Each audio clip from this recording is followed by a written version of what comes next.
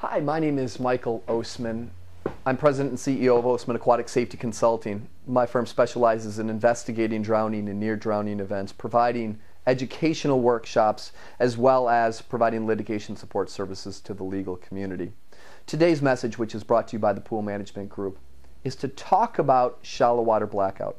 Many of us may have heard of this before. For those of you who haven't, diluting it down to its primary essence, shallow water blackout is the act of prolonged underwater breath holding by either swimming lengths underwater or engaging in a static breath hold that results in unconsciousness and commonly which results in death.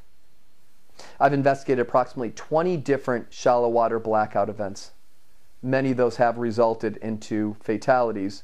For those that didn't, and there was intervention in a window of time which was able to produce spontaneous respirations in the victim, I've had the opportunity to talk to the person who engaged in that activity. And in each and every one of those, the question that was begged is, what did it feel like when you engaged in this activity?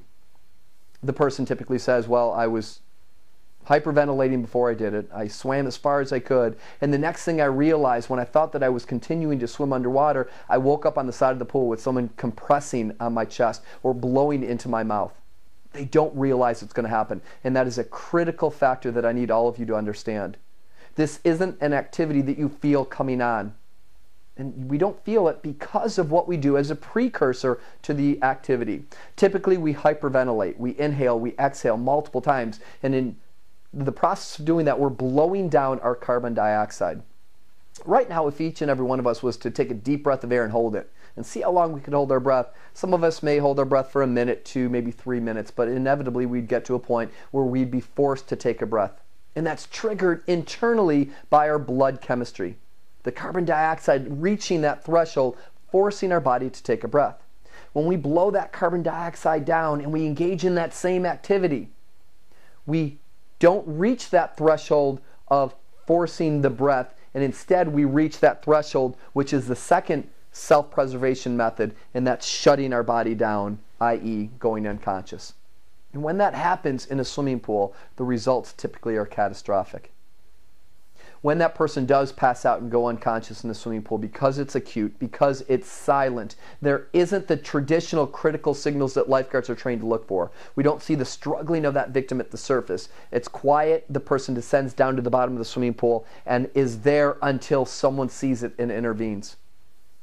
And because of surface agitation, because of reflection, refraction, glare, identifying that person on the bottom of the pool from a lifeguard perspective, which is commonly removed and distal from the event, becomes catastrophically more difficult to do and also results commonly in a fatality.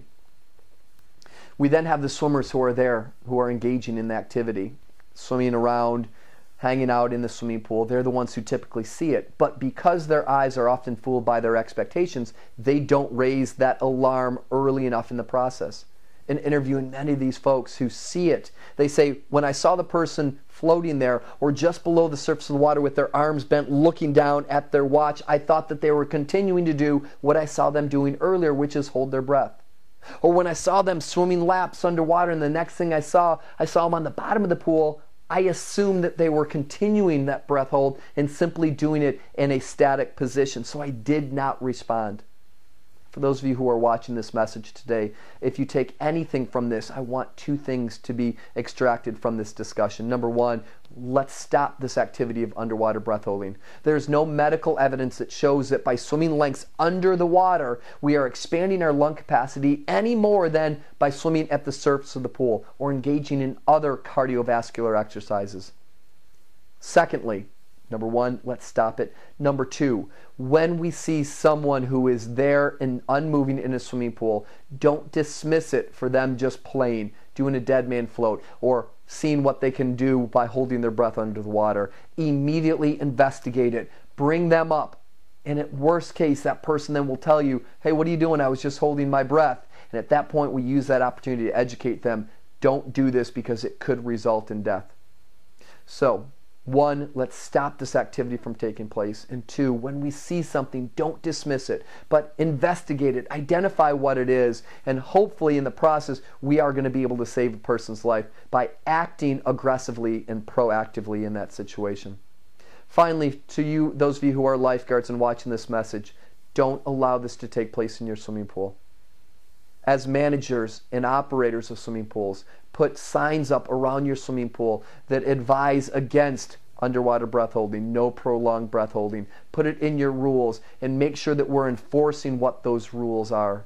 We all have the opportunity to save lives, and this is an excellent way by educating, prohibiting, and making sure we don't allow this to take place. Thank you for your time. Good luck.